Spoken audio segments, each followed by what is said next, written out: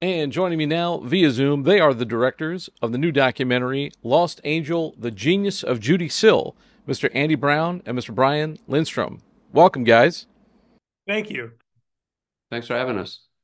It's great to have you. I saw the documentary. Well done. Very well done. I enjoyed it immensely. Thank you. Didn't look like the easiest documentary to make, and I want to kind of get into that. But first, I think I want to give people a little bit of background.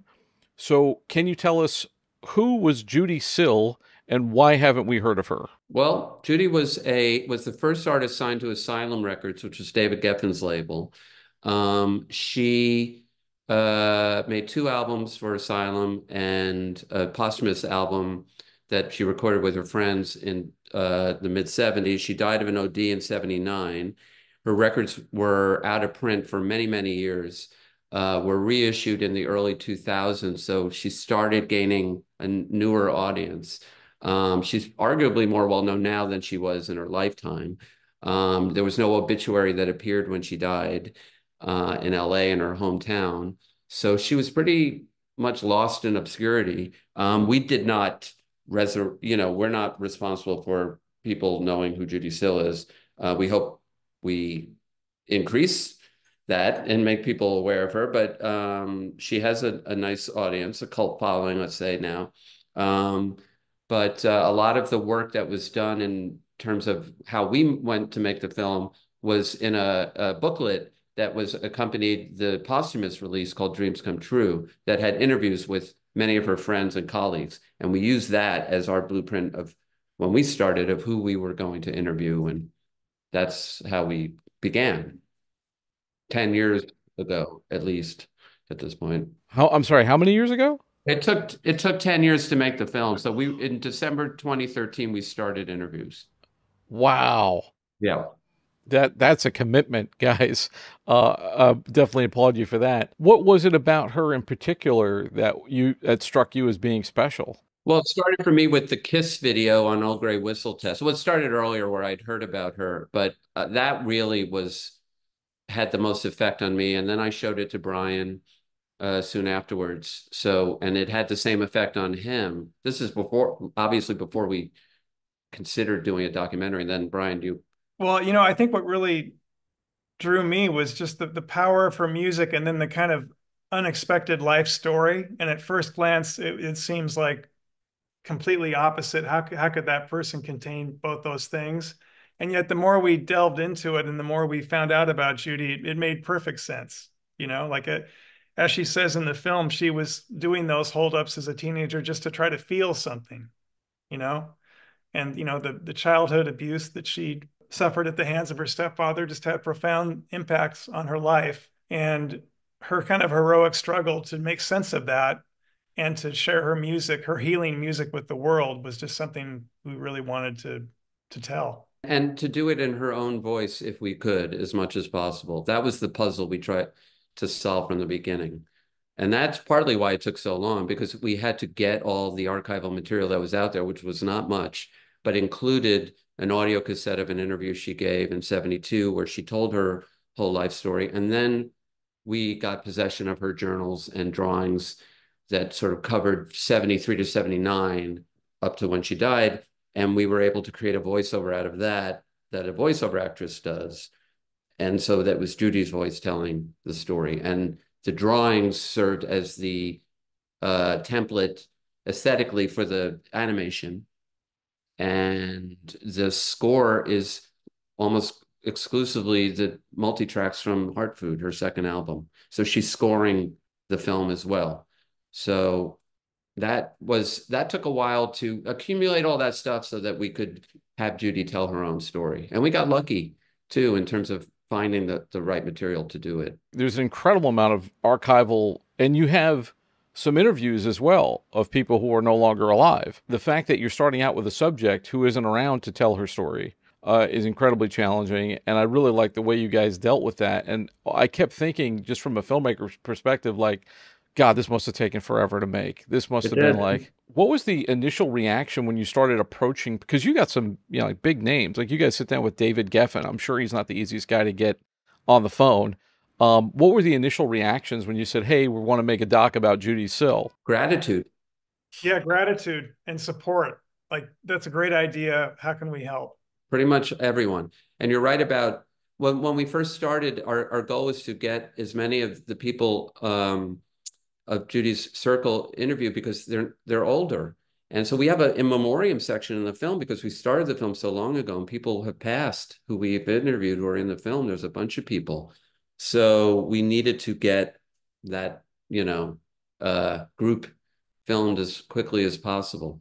And fortunately we did. Was there any one bit that was particularly challenging, or any one person that was particularly challenging to get or to open up about this? Because everybody from her generation seems pretty open about her. They seem incredibly frank, because it seems like that's the way she was, like very much Yeah. in that spirit.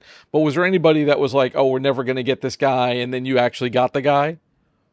I guess Geffen, right? In a way. Tell Yeah, tell this story. Yeah, tell this story, Browne. we knew we really wanted to interview David Geffen, of course, because he was the first person to sign Judy. He must have seen that talent. Plus, he was blamed for the destruction of her career in Wikipedia. So, And we were lucky enough to interview Jackson Browne, and Jackson took it upon himself to basically recruit David Geffen for the film.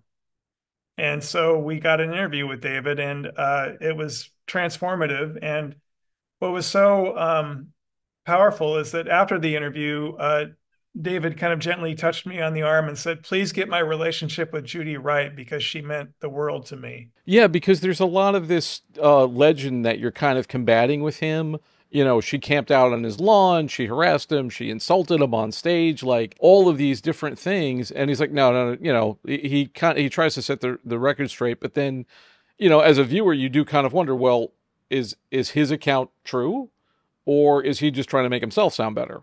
Because this is David Geffen we're talking about. He's one of the most powerful people in the industry. I think we're leaving it up to the viewer to decide because we don't know either. I think there's some truth to both. I think she did probably say something. He perhaps pulled some of the publicity and doesn't remember or isn't being honest about that. I don't know. But I think, as you might hear my voice in the film say to JD, I think she had made this album, Heart Food, that was just beautiful. And the response to it was sort of ignored. It sold less than the first album, and it was devastating to her. And in some ways, I think psychologically, it was easier for her to blame what she had done and said about Geffen than that the public was ignoring her album. But I will tell you this, that in the journals that we found, there's not one mention of David Geffen in there. And she just wrote about her life, and there's a lot she wrote about. She didn't say anything one way or the other about him. So make of that what you will. Yeah, I mean, of course, you have a lot of these great musicians talking about her, like J.D. Souther, and you guys got Linda Ronstadt too. Was that also archival? Because she doesn't do interviews, she doesn't do appearances at all. Right. We did that one via the phone, and it was such a treat to talk to her for an hour. And her generosity and love for Judy, was just really inspiring. Yeah, and we were lucky that we did it at a time right before she stopped giving interviews. So, but she was wonderful, and she's just so smart. And it's a shame that she isn't able, I guess, to speak because she just has so many. Her mind is so sharp. It has nothing to do with her mind. So, but yeah, we're lucky. We were very lucky to get her. One of my favorite parts of the film is when Linda says, if Judy were alive today, I hope we'd be friends. I always really. Yeah, I did love that too. You guys are about to release the film. It's coming out soon, but have you had a chance to see it with an audience yet? And what was the reaction that you got? We saw it at Doc NYC in 2022 in November.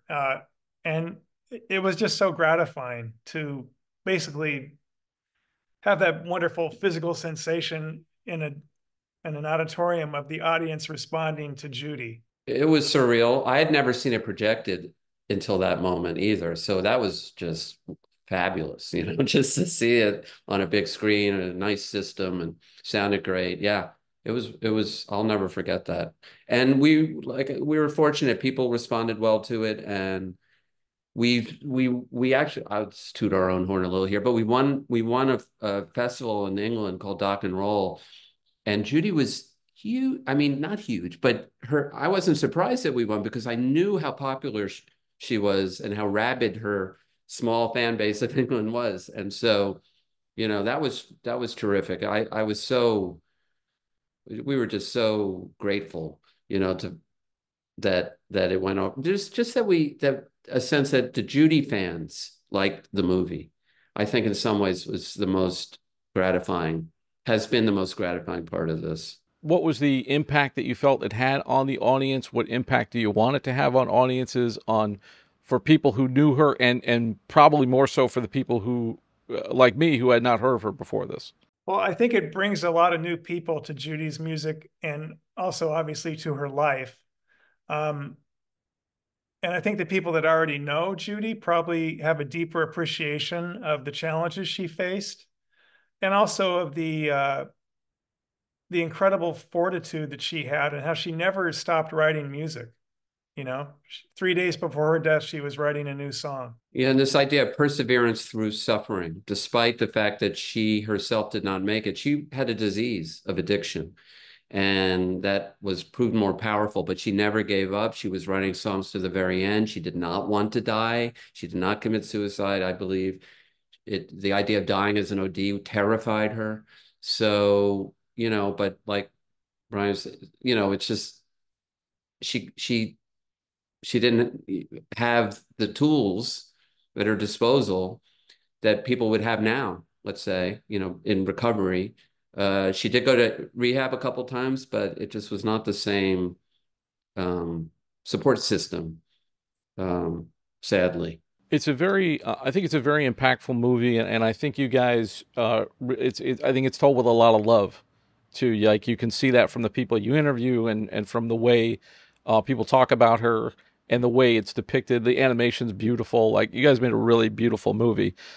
For people who want to know more about you, know about the film, where they can find it, etc., where can they find you guys? At Judee Sill Doc is the Instagram. That's always updated, and we're on Facebook. What's our Facebook? Lost Angel, The Genius of Judee Sill, and on Twitter at Judee Sill Doc. We've got the movie premiering as well. It's going to be out in theaters. Yes, it'll be in New York and LA and San Francisco, and New York and LA is playing at next starting on the 12th. There's some other theaters as well, but it starts streaming on Apple and Amazon that day as well, April 12th.